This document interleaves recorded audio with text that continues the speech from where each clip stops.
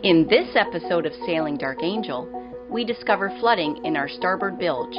Fixing the power supply isn't enough to solve the problem. I need another coffee. If you like our videos, please smash that like button and don't forget to subscribe and ring the bell. It's free for you and really helps our channel.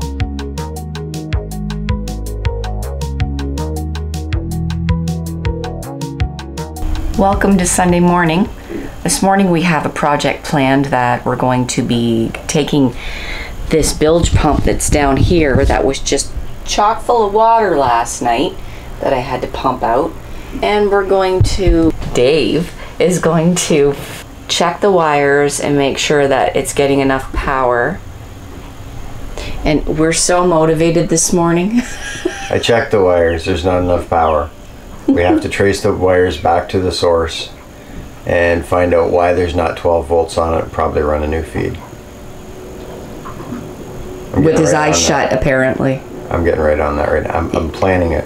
Well, see, I was planning on having a coffee. I don't know about you.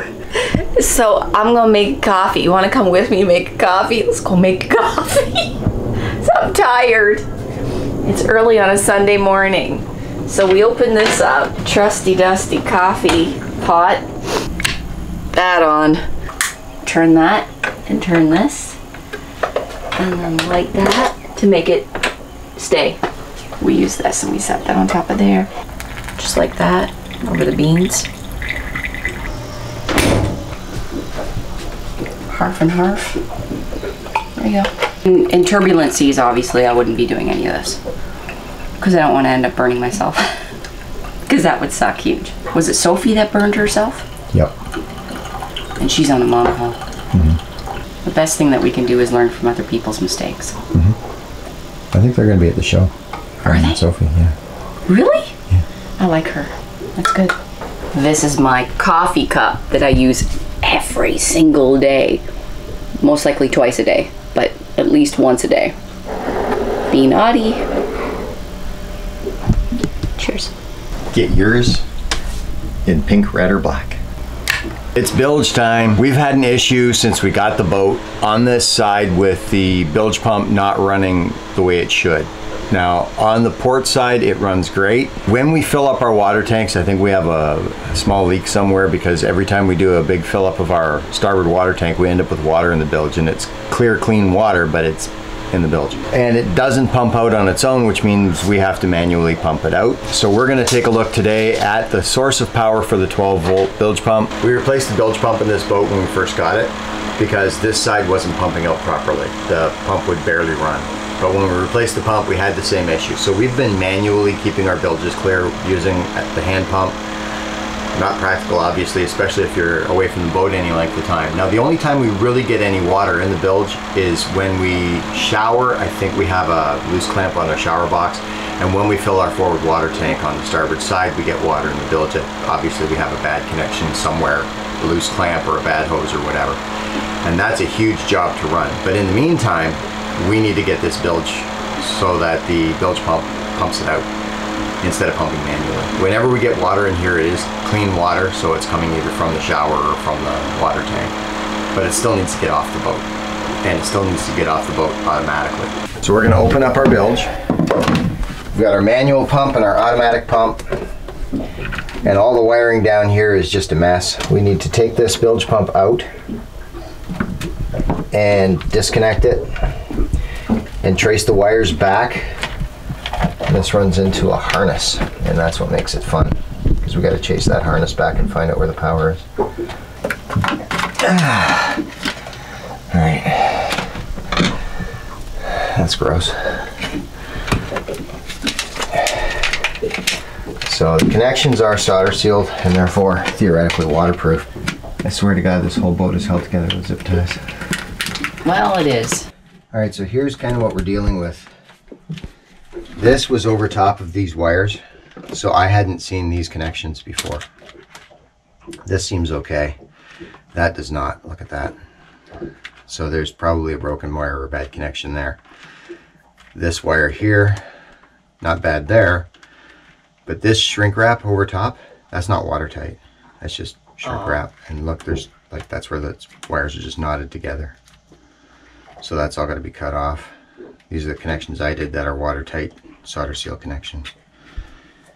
And this one's broken. So solder seal is not ideal for in here. Should be crimped and sealed. We're going to take them all back to here. And we're going to take these back to here. It's a good thing that we have extra in there, right? Yep. Like and then we're going to connect it up. Okay. Stuff, move and stuff. Well, the boat doesn't stink. It's going to be a long day. Alright.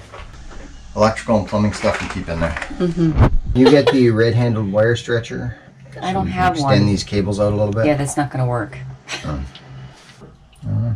Something's crying.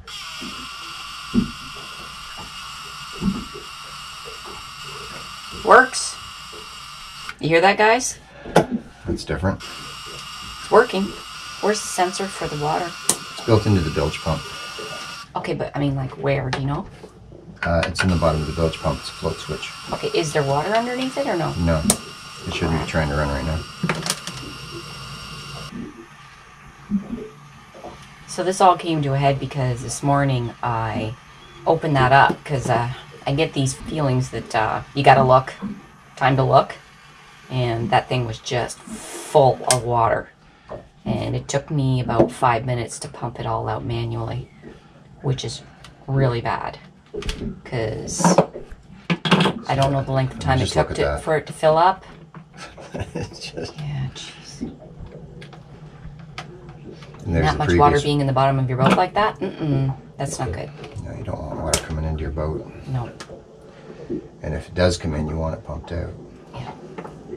The damage it would do to the floors and the electronics and everything. Oh my gosh.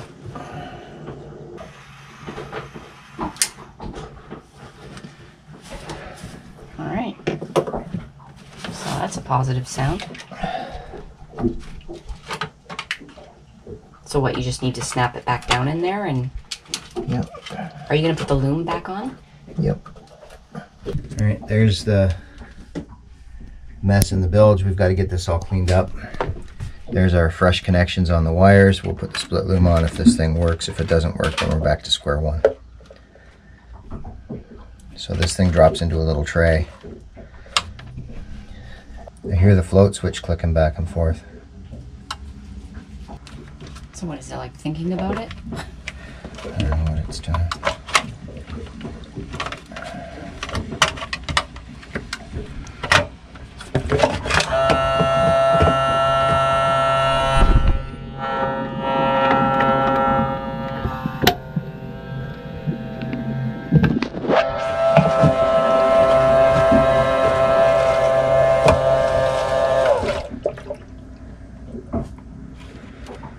So that's how high the water has to be to activate. This was in the way. So the two items here are in each other's way. So it's going to take it down to about 1 inch deep because it's sitting on a platform and then bolted through the platform and then sitting on top of that. So that's about as deep as it reaches. Whereas this one is much deeper. So the automated bilge pump is going to leave 1 inch of water in the bottom. So what has happened?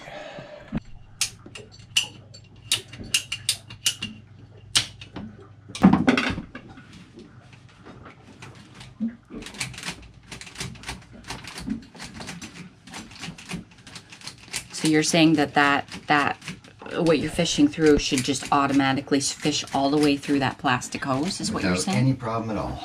But there's something that's preventing it. Yeah, which means we're going to need to replace this hose.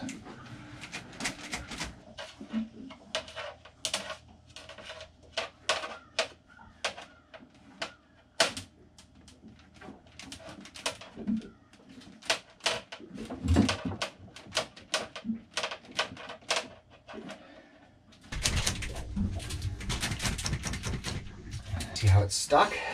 Mm-hmm.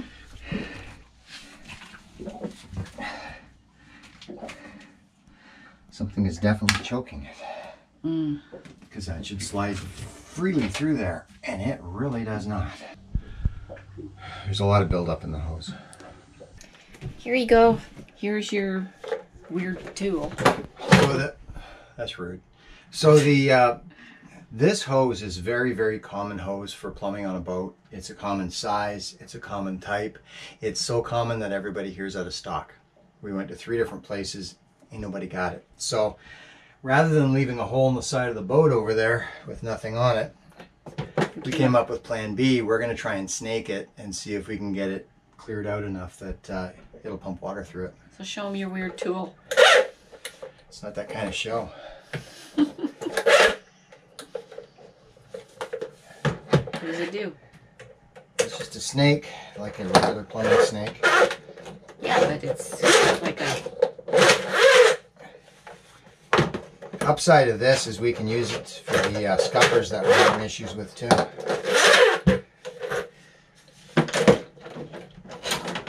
Older boats seem to have sand in them.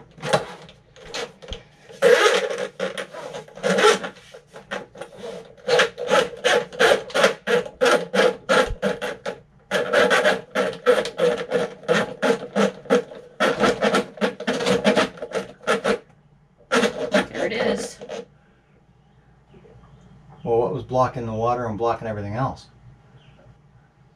Your attitude. There it is. Poked right out. Like a turtle. So, how much did we pay for that? And then again, we're going to use it on the scupper, so. Hey, it just worked. I don't know what you're complaining about. We've tested the automatic pump. It works. The only holdup is this hose.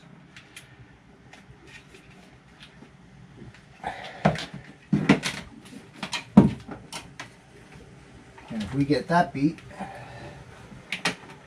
we're going to have us bilge pump, like functional and everything.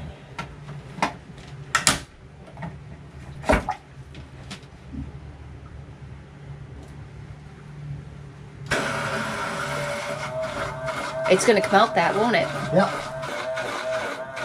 There it is.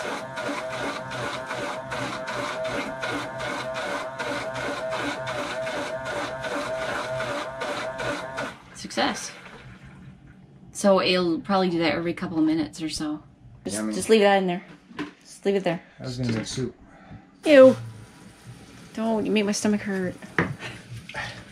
Alright, so... See that, yes.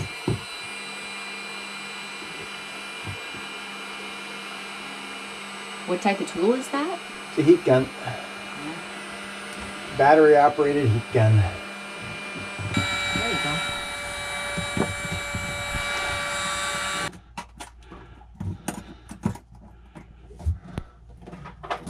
So you get equal torque all the way around the hose.